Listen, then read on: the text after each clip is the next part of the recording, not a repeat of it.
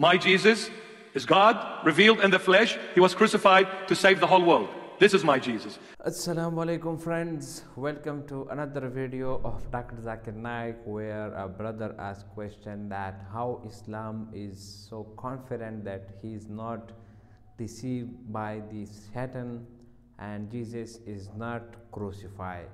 Watch this video and after that we will talk about the video and we will give some references. Greetings to Dr. Zakir Naik and all my brothers and sisters here, in the name of our Lord Creator. Well, it's an honor to meet you, sir, Dr. Zakir Naik. Well, my name is Mahesh, and I work as a customer service officer in Dubai, and I'm a born-again Christian. My question, sir, today is, how confident is Islam that it is not deceived by Satan or the Dajjal, that Jesus was crucified for all our sins? Brother Mahesh has asked a question that how confident is Islam that it's not deceived by Satan and Jesus Christ, peace be upon him, he was not crucified. Brother, Islam means peace acquired by submitting your will to God. And anyone who submits his will to God, he is a Muslim. As far as our Creator Allah subhanahu wa ta'ala is concerned, he has ilm ghaib, he has knowledge of the future.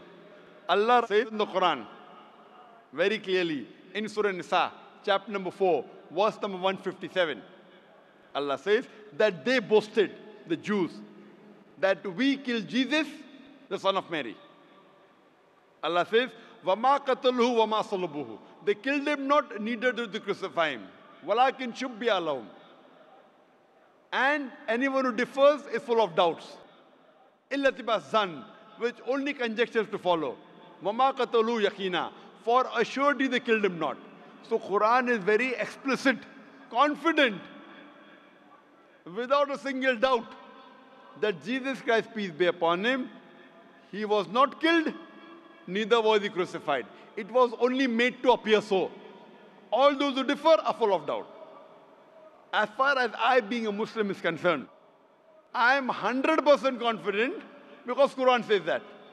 But to make you also confident, I can prove it to you from your Bible, that Jesus Christ, peace be upon him, wasn't crucified, so that you will come to know it is not the Muslims who are deceived, it is the so-called Christians who believe that Jesus was crucified, peace be upon him, are deceived.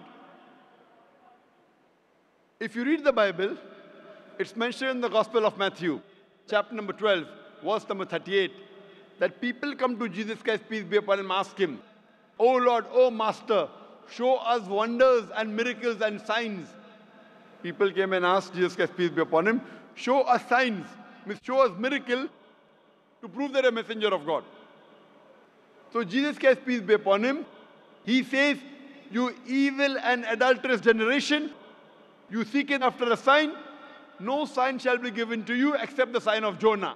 For as Jonah was 3 days and 3 nights in the belly of the fish, so shall the Son of Man be 3 days and 3 nights in the heart of the earth." Jesus Christ, peace be upon him, puts all his eggs in one basket. He does not say that I will show you the miracle, that I gave life to the dead, I healed those who are born lepers. He puts all his eggs in one basket and says, "I shall give you no sign but the sign of Jonah. For as Jonah was 3 days and 3 nights in the belly of the fish, so shall the Son of Man be 3 days and 3 nights in the heart of the earth." Now, to know the sign of Jonah, you have to go to the Bible, and there's a book by the name of Book of Jonah.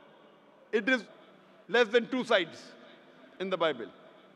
And if you have read the Bible, you know that Almighty God commands his prophet Jonah that to go to Nineveh. Now, Jonah being a prophet of God, he says that people of Nineveh will not understand. He takes a ship to Joppa. Now, while he's going, there's a storm at sea. And there was a superstition at that time that anyone who doesn't obey the commandment of his master Because of that, a storm will come. So Jonah, being a prophet of God, he owns up and volunteers that I am the person who has disobeyed my master. So because he owns up, at that time, it was a custom, it was a superstition, that if you throw the person overboard who is disobeying his master, then the storm will calm. Jonah, being a prophet of God, he volunteers. So they don't have to tie his legs, they don't have to tie his feet. They throw him overboard in the storm. I'm asking a question, brother. When Jonah was thrown overboard from the ship into the sea, was Jonah dead or alive? Brother, I'm asking you the question. Was Jonah dead or alive when he was thrown overboard in the sea? Yeah, I got your question, but... You got my question, you haven't given my answer. According to you in the Bible, when Jonah was thrown overboard, was he dead or alive? Well, it is out of my question, so if you can get I'm to the giving point. the answer to your question. I'm answering your question. Jesus Christ, peace be upon him, said, he puts all his eggs in one basket. For as Jonah was 3 days and 3 nights in the belly of the fish, so shall the Son of Man be 3 days and 3 nights in the heart of the earth. I'm answering a question. Why aren't you answering my question? Was Jonah dead or alive? Well, I'm pretty much not sure with that. And So you haven't read the Bible? I've been reading. I have not come across a single Christian who does not know the book of Jonah. He may not know the other parts of the Bible, because this you even learn in Sunday school. Even a small child knows the story of Jonah. How come you don't know? Sir, I appreciate your effort that you're answering, but this is taking... I'm Yes. asking the question. If you have read the Bible, if you know your Bible, was Yes. Jonah dead or alive? If you don't know your Bible, then what is the use of me talking from your Bible? A simple question like 2 plus 2 is equal to how much? And you cannot reply, that means you're afraid of the truth. No, sir. Was Jonah dead or alive? Dead or alive? Either say dead or either say alive. What of thee? No, I cannot guess, but if you're sure with the Bible, please go ahead. Okay, so you don't know. Yeah, please You go don't know or ahead. you don't want to answer? I don't want to answer, but want you to answer, please. Ah, correct. Why? Why you don't? Are you afraid? 2 plus 2 is equal to how much, brother? 4 exactly. 4 exactly you can say. Jonah was dead or alive, you don't know. When he was thrown overboard, was he dead or alive? You know the answer but don't want to answer. Why? Are you afraid of the truth? I feel the devil is deceiving you now. Huh? No, the devil cannot deceive, Oh, devil cannot deceive you. Why? because I believe in Christ, the Lord Jesus. You do not know the sign of Jesus Christ, peace be upon him. You do not know the Bible. How do you believe in Jesus Christ? I love Jesus Christ more than you. Do you know that? I follow his commandment more than you. You only theoretically are saying, I know the commandments of Jesus Christ, peace be upon him in the Bible. You don't know. So who's a better believer in Jesus Christ, peace be upon him? You or me? A person who follows the commandment of Jesus Christ, peace be upon him, is a better believer, or a person who does not? I think we are going apart from the question. I'm If not you going can- apart. The devil is deceiving you. I want to take the devil away from you. The devil is saying, don't answer. If you answer, you'll get caught. If you answer, then you'll get close to the truth. No, sir, my question was to look at a view from Islam, if how confident they were about 100% confident. How confident are you? You are not confident that Jesus Christ, peace be upon him, was crucified. That's the reason, even after knowing the answer, you're not answering. It is devilish. If you ask me a question, if I know the answer and I'm not answering, that means I'm afraid of the truth. Why are you afraid of the truth when Jesus Christ is with you? When Jesus Christ is with you, why are you afraid of the truth? I know you know the answer. I know you know the answer, and I know that if you answer, you will get exposed. That Jesus Christ, peace be upon him, was not crucified. Let me be honest. I really don't know the answer, but would look forward to have your explanation. Do sir. you know about the sign of Jonah? Have you heard about the story of Jonah? Yes, I did. Do you know that he was thrown overboard? Yes, but When he was thrown, was he dead or alive? I can guess maybe he was dead. When he was thrown. Yeah. Where did you read this? In which Bible? As I told I challenge you, you show me any verse in the Bible which says that Jonah was dead when he was thrown alive, I'll accept Christianity. Your devil is not even allowing you to answer the truth. I challenge you, open the book of Jonah. It says that Jonah was alive. So why are you giving the wrong answer? Doesn't your Bible say that Jonah prayed in the belly of the fish? Was he dead when he prayed, or was he alive when he was praying? He must be alive. So why are you saying dead? I was not sure with the book of Jonah, sir. I have not met a single Christian who doesn't know this answer. You know the answer, but purposely you're deviating because you don't love Jesus Christ, peace be upon him. I'll go ahead with the story. When Jonah was thrown overboard, he had to be alive. Then there's a storm. In the storm, when a human being is thrown out to die, he does not die because that's a miracle. If he dies, it's no miracle. If he does not die, it's a miracle. A fish comes and gobbles him up. A fish comes and swallows him up. A person ought to die, but Jonah is alive. Peace be upon him. If he dies, it's not a miracle. He's alive, it's a miracle. 3 days and 3 nights, the fish takes Prophet Jonah around the sea. A person ought to die. Does he die or not? As you told, he's alive.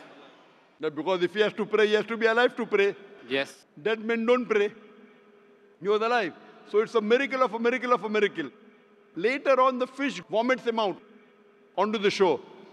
When the fish vomits Prophet Jonah, was he dead or alive? Alive. Alive, alive, alive, alive, alive. A miracle of a miracle of a miracle of a miracle. Now Jesus Christ, peace be upon him, said that as Jonah was 3 days and 3 nights in the belly of the fish, so shall the Son of Man be 3 days and 3 nights in the heart of the earth.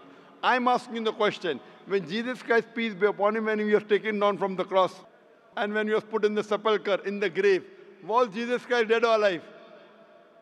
He was dead. That means Jesus Christ told a lie. He said, as Jonah was 3 days and 3 nights, so shall the Son of Man be 3 days and 3 nights. So if Jonah was alive and Jesus was dead, that means Jesus Christ lied.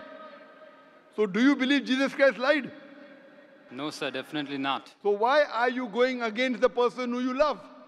I will never believe that a messenger of God can lie. That means he was dead or alive. It says Jonah was 3 days in the belly of the fish. 3 days and 3 nights. Don't cut. Okay, 3 days and 3 nights yes, in the belly quote, of the yes. fish. So shall the Son of Man be 3 days and 3 nights in the heart of the earth. Yes, in So the heart of the earth. So when Jonah was alive, what was Jesus Christ, peace be upon him? So, but the main purpose is he being in the heart of the earth, which is fulfilled. The prophecy says, as Jonah was. How was Jonah, dead or alive? He was alive, as you told. So Jesus Christ also has to be alive. Plain, simple reading. Why are you following the devil's footstep? Simple, if Jonah was alive, Jesus Christ has to be alive, peace be upon him. If you say he was dead, that means you are saying Jesus Christ, peace be upon him, lied. That means he is not a man of God. So the prophecy says that so as Jonah, he shall be 3 days in the belly of the earth. 3 days and 3 nights. Why are you cutting, brother? Okay. You don't know English? Okay, I'm not cutting. Let it take it as 3 days and 3 nights. Yes, very good. But Dr. Zakir Naik, Okay, wait. Do you know the Bible? When was Jesus Christ, peace be upon him, put on the cross? Which day was it? It was on Friday. Friday when? When was he taken down? At night? At night, Friday night, correct? So he was put in the sepulchre when? Maybe at night? Friday night, correct. When was the tomb empty? When did Mary Magdalene found the tomb empty? Sunday? What time? Morning, afternoon, evening? Well, at night, I guess. Morning. Sunday morning? Yes. Okay. So if you count, Friday night, he was in the tomb, one night. Saturday morning, full day he was in the tomb. One night, one day. Saturday night he was there. 2 nights and 1 day. Does 2 nights and 1 day equal to 3 days and 3 nights? Technically, no, sir. So technically, why are you telling Jesus Christ is a liar, peace be upon him? Nauz billah. So technically, you're calling Jesus Christ a liar. No, sir, but I... No, sir, no, sir, no, sir, here. Why are you accusing my beloved prophet Jesus Christ, peace be upon him? I wouldn't like anyone accusing my prophet to be a liar. Once, twice. Why? Because I don't see a valid reason why they have to make it false of Jesus' crucifixion. You are making false, not I. Quran is very clear. He was not crucified, neither was he killed. Even in the Bible, he was put on the cross, but he did not die on the cross. Crucifixion means the person should die on the cross. C-R-U-C-I-F-I-X-I-O-N. But a new word has to be coined. He was put on the cross but did not die. It's called as crucifixion. C-R-U-C-I-F-I-C-T-I-O-N. It's the fiction.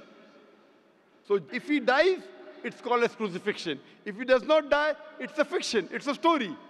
So if you read the Bible, in the Bible, Jesus Christ, peace be upon him, did not die on the cross. If he died, that means he's lying. So if you say he died, that means he's a liar. I would prefer calling my prophet as a truthful person rather than a liar. So what you're talking is the teachings of the church, of your priest. You are more bothered about following your priest than following the messenger of Allah. For you, the teachings of the church is more important than the teachings of the Bible.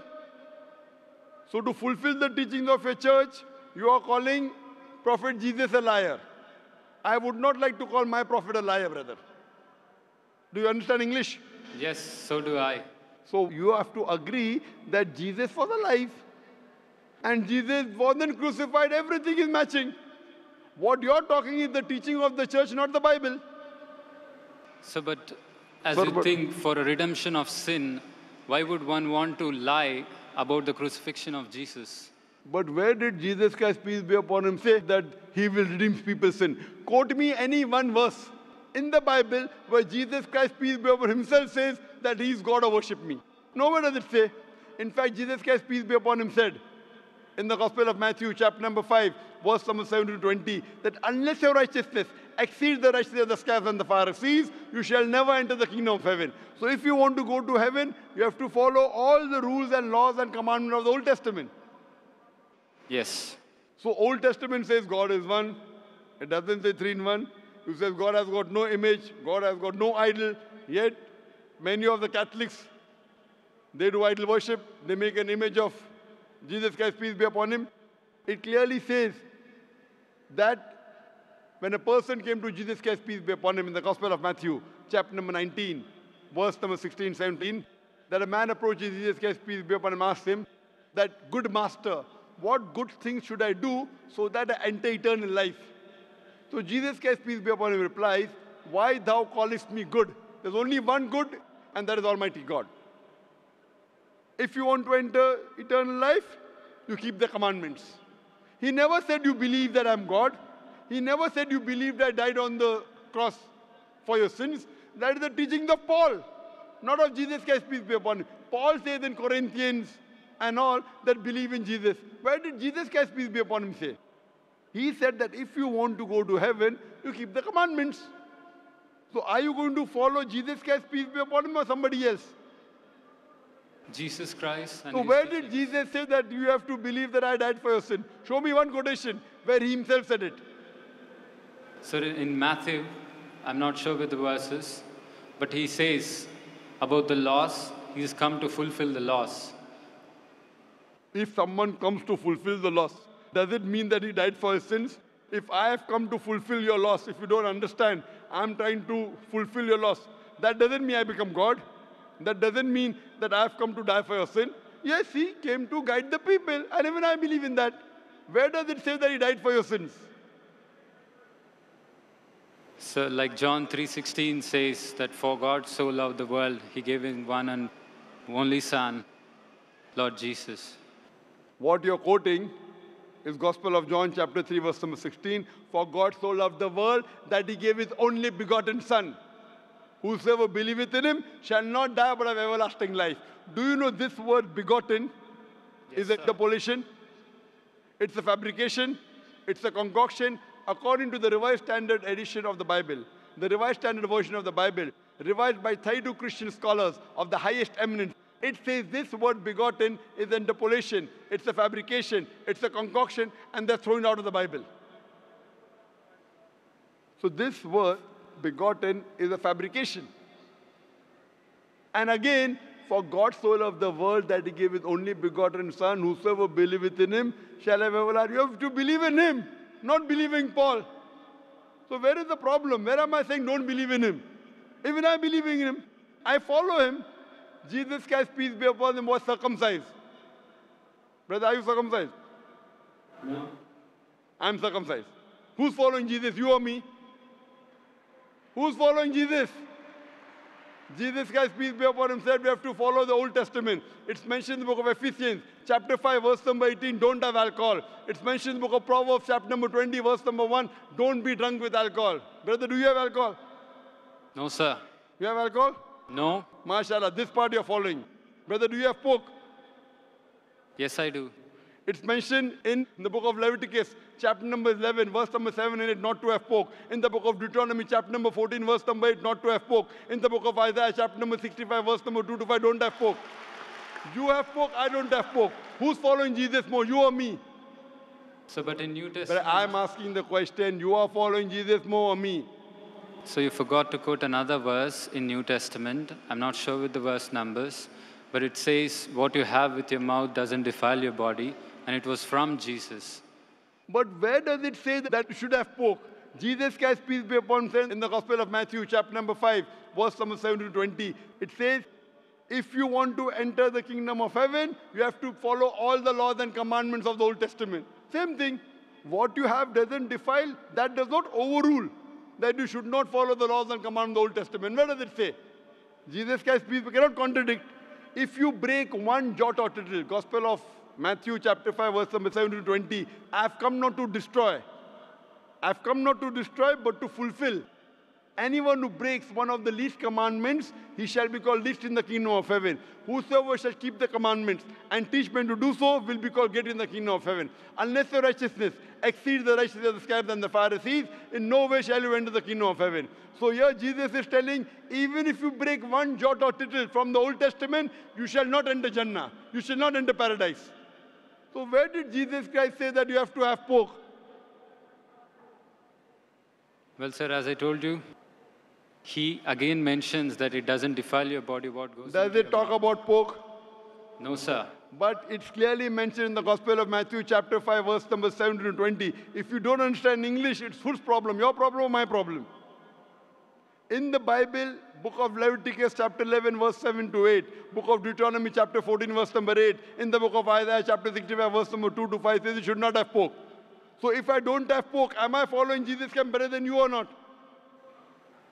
So I also follow New Testament. Even I follow New Testament. Nowhere does the New Testament say, nowhere does Jesus Christ, peace be upon, say in the New Testament to have pork. Where does it say? Give me the reference.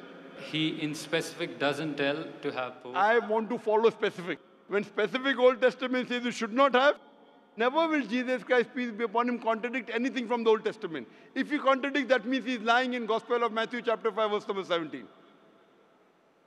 Because he says, I've come not to destroy the law of the prophets. I've come not to destroy, but to fulfill.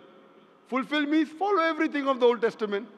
So why do you want to make Jesus Christ, peace be upon him, a liar?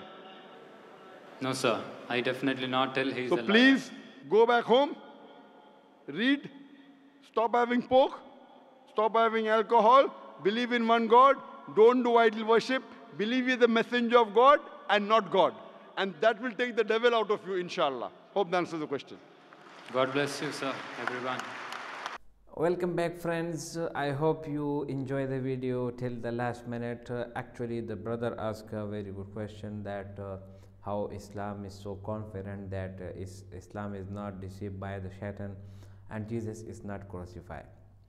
So my dear brother and sister, let me clear you one thing, that Islam is always confident, because we can say that Islam is a straightforward. It clearly said that what's your disease and what's its treatment. I'm not talking about the external diseases like skin disease. No, I'm talking about your eternal disease. Yes, there are two kinds of disease. One is internal and the second one is external. Internal disease means that the disease which affect your soul, that your heart is from black from inside, that whenever you want to do something good but your heart doesn't allow you or your mind doesn't allow, it means that there is something difficult in your heart, or there is something difficult disease which affect your heart from inside. For example, if there is a lot of, we can say, expenses, and your heart said that why not you should give 5,000 rupees as a reward to a poor man, that he will delay himself or he will take care of his family. But your heart said that no, why you just wasting money on him?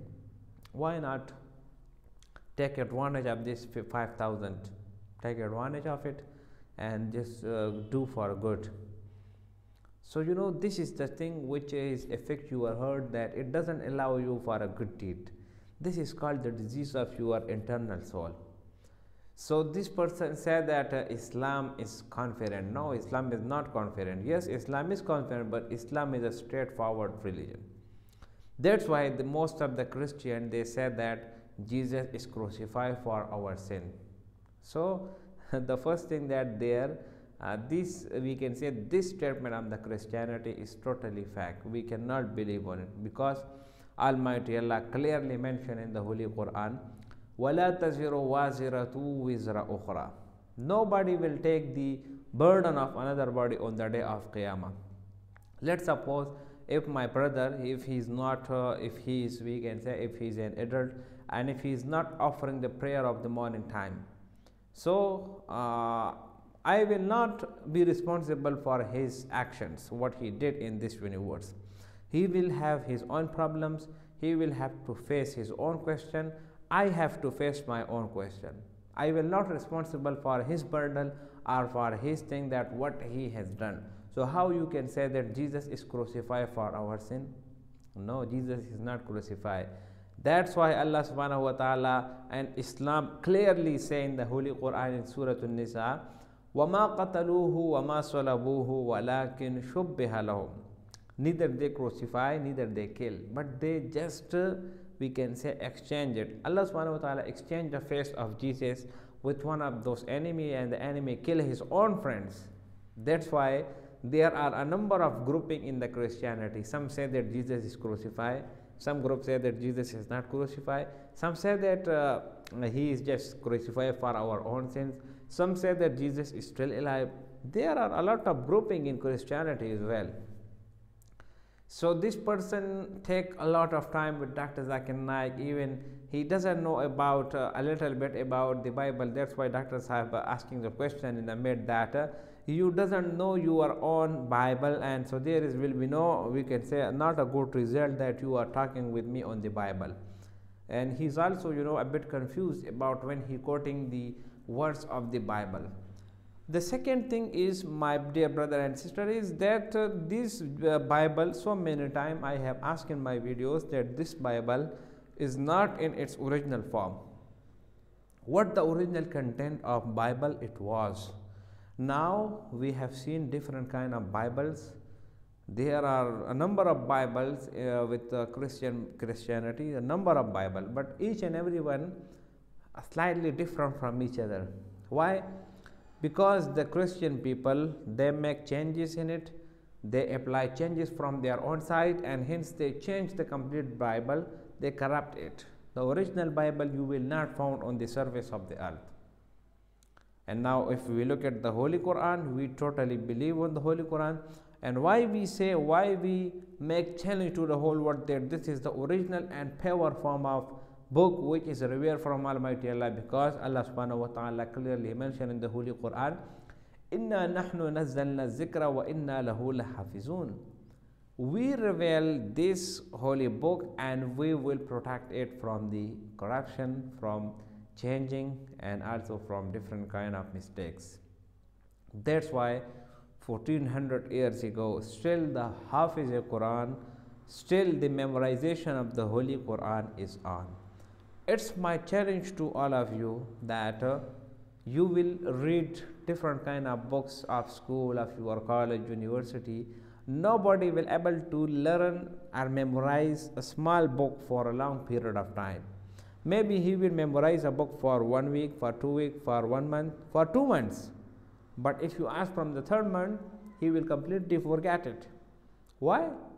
Because like 50 and 100 number of books, 100 number of pages, it's impossible for someone that he remember it for a long period of time. But if we look at the Holy Quran, mashallah, 300 pages, 400 pages. In some Holy Quran, in some books, when the pages were small, 400 pages, like this, that much Holy Quran. The Hafiz of Quran, they memorize it for his memory, and he will remember the Holy Quran until his death. How it is possible that a short number of book in this universe, of this world, which was written by the human, it is impossible to remember for a long period of time. But a small kid, 5 years, 6 years, 7-year-old kid, he remembered the Holy Quran for his life until he die or until he get old, or he remember it for his memorization. There will be something special in the Holy Quran. That's why everyone is memorizing it. Why? Because this is from Almighty Allah. This is the miracle of the Prophet Muhammad sallallahu alaihi wasallam.